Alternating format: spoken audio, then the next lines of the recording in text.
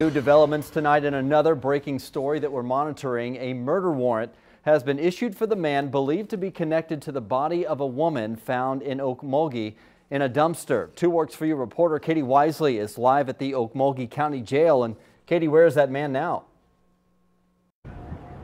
Brian, good evening. 32-year-old Adam Densmore was just booked here into the Okmulgee County Jail just before 3 this afternoon. Now, he was arrested and booked into Pawnee County Jail yesterday by Oklahoma Highway Patrol, but was transported here this afternoon. Now, the story really begins Wednesday afternoon just before 3. Okmulgee police say an employee of the Murphy USA gas station was taking out the trash when she reportedly discovered a body in the dumpster. Officers were able to get surveillance video from Walmart and the gas station. That's when they learned the suspect, which they believe is Densmore, was driving a station wagon and had a small child inside with him. According to the affidavit, Densmore's car was seen backing up to the dumpster. The dumpster lid was lifted open. Police say then that's when they believe he drove off. Officers say Densmore was at the dumpster just before 12:30. Now, the affidavit states that Densmore was a suspect in a possible kidnapping investigation in Boulder, Colorado. Police say Densmore shares a 13-month-old daughter with Ashley Mead.